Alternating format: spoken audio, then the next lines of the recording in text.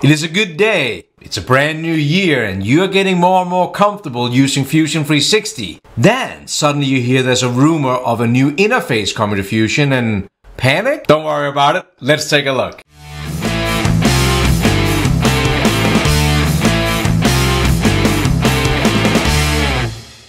Hi everyone and welcome to Season 2 of these Fusion 360 videos. This is not a live stream, but it is an attempt to answer your questions. So, down in the description area of this video, you will find my email address, lars.christensen@autodesk.com, and I will do my best to answer your questions. So keep on sending those in. Also, if you are into live streams, my good friend and colleague, Tallis, better looking and know Fusion better than I do, he does 2 live streams a week on his channel. Link in my description down below. So go and check that out. Click on his channel, go and check it out. Thumbs up, all that kind of stuff. Give him some love. He's doing great work. Today's topic is the new UI.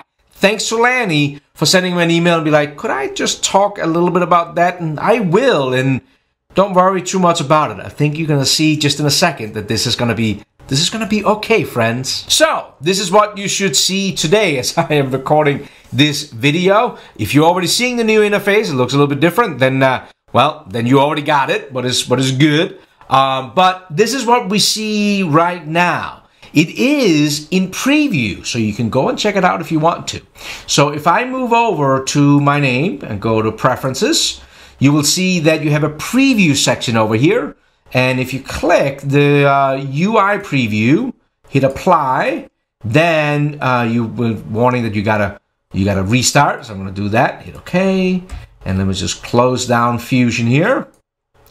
And then restart Fusion up. A few moments later. There it is. Now, it doesn't look that bad, right? Well, one of the things that have changed is that if you hit the drop down over here, you will see that a couple of things have changed in the naming convention. So we used to over here have model, patch, sheet metal. Well, they have now all been consolidated into the design workspace. And you will see up here that we now have, well, patch was renamed surface, thank you.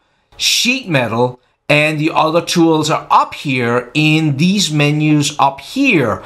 And why doing that? Well, I suspect that one of the reasons is that they actually kind of like started thinking about running out of room in here, right? Like as they're adding more and more things in here, this drop down could be a little bit confusing if it gets too much longer. On top of that, you will see that there is a little bit of kind of like intelligence, or at least like sense, to make these changes. I totally understand that if you're brand new to Fusion and you start learning it, that you get a little overwhelmed that now the interface is changing. I don't blame you for that. But I thought that what we'll do in this quick video is we will model up this AeroPress coffee scoop. If you want more detail on this, check out the live stream link below. We did this one, I believe we did it in an absolute beginner live stream. I'll link it in the video below. But we'll do a side-by-side. So with the new interface and the old interface, and kind of like talk through some of the changes. So we already got the new interface loaded up here, right? So let me just minimize that a little bit here. Drag it in like this. Get it placed somewhat like that. It's almost about half to my screen. And if I snap my fingers here, then we have the old screen to the right. So new interface on the left, old interface on the right.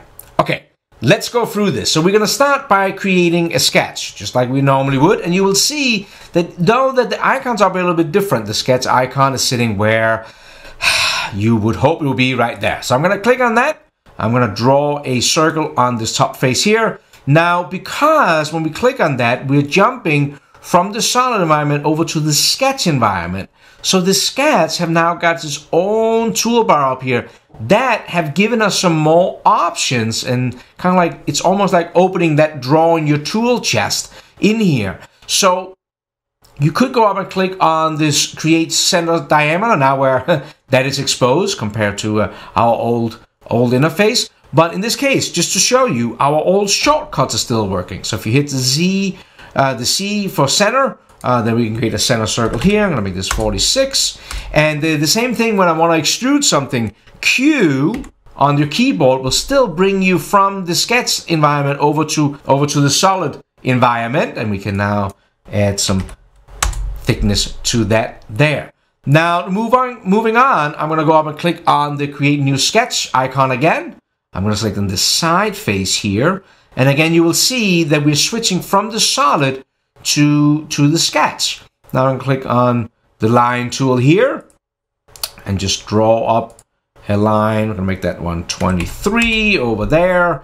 And if you click the drop downs, you will see that they still look very similar to what you see before. You're not going to be hunting around for really any new functions here. So I'm going to go down to arc, and we have our center point arc right here. Select this line, click here, and draw that out right there. And now we have that circle. I'm just going to make sure that it's fully defined by hitting D on dimension. So again, the same kind of commands as is if you're used to the standard commands. Now, if I want to go over to the solid, I can just go over here and click on solid, and it'll switch me over there.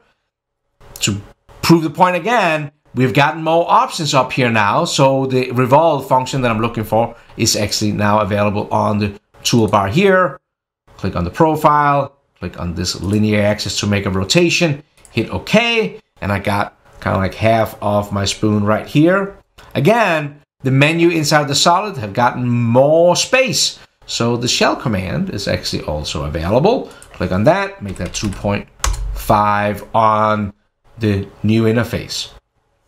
Now I'm going to make the handle. Here's one of my favorite commands. That is the offset command. So I'm going to click on that. And I am just going to create a offset from this face here. Let's make it 143. And that comes out to that space. And new sketch. Well, it's still found up here. Click on the new sketch. Right there. I'm going to hit C for circle. And I'm just going to place a circle somewhere over on this face. Let's make it 10 in diameter.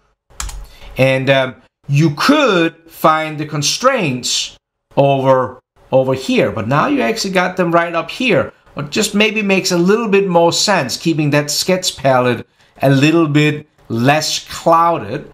I'm going to go over and select the horizontal and vertical between here, and D for dimension just to give me that last dimension going across there. Let's make that 8.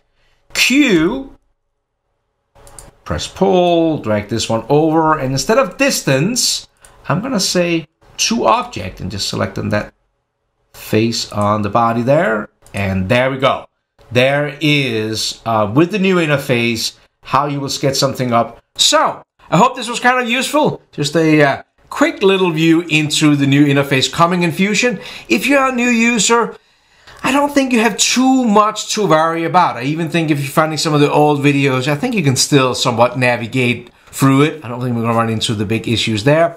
Thank you, Lanny, for sending me in this request to show that in this video. Again, if you have any ideas, find my email down in the description area. If you like this video, do me a favor, hit the thumbs up. If you don't, be honest, thumbs down. And until the next time, I hope you have an awesome, awesome day. Thank you so much. Take care, folks.